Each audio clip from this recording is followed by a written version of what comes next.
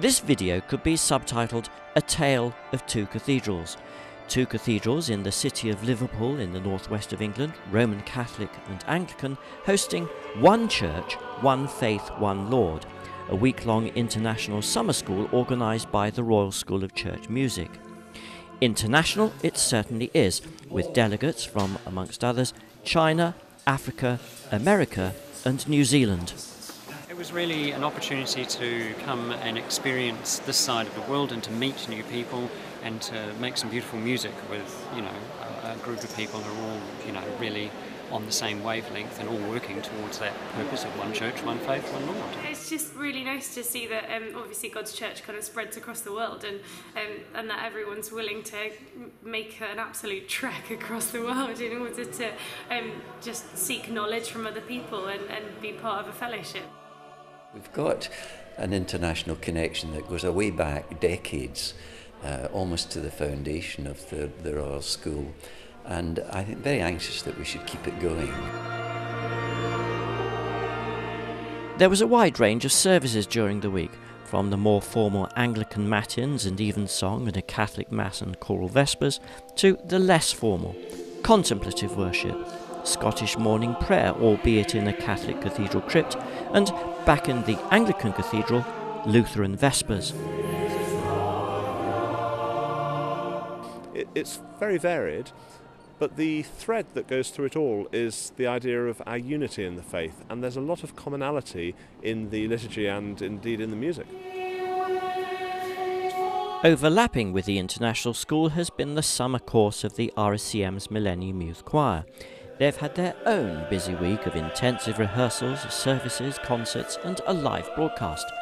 But it's not just endless singing. Lots of them don't have regular singing lessons at all, so it's important that they know how to stand well, how to look after the voice and having good health, so that when we have these very intensive rehearsals, as we do, that hopefully by the time we've finished after 5 or 6 days, the voices are still in good trim.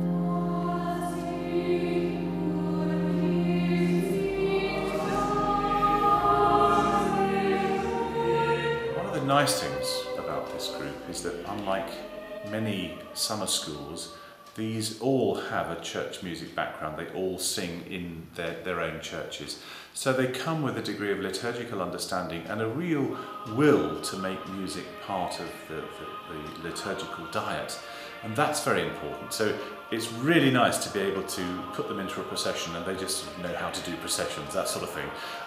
And then you really challenge them with the music.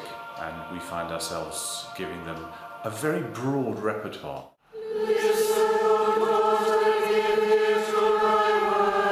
Good. When it comes to repertoire, there have been plenty of musical flavours and styles for delegates to sample and take away. I think we're trying to say to people that there is music for all occasions, and music can be used very creatively. And there is no reason why you can't blend certain different styles of music creatively in a service, but you need to be thinking where the common thread is. And the common thread might be in style, it might be in tempo, it might be in theological theme. There's all sorts of ways of doing it. We don't have to sing, as it were, Tomkins with Tomkins or Iona with Iona or whatever it is. Here we go, 1 and 2. Obviously, I will take back lots of little bits of details and things that I've learnt about singing and singing particular things, and I shall take them back and I shall hope to relay them to my own particular choir.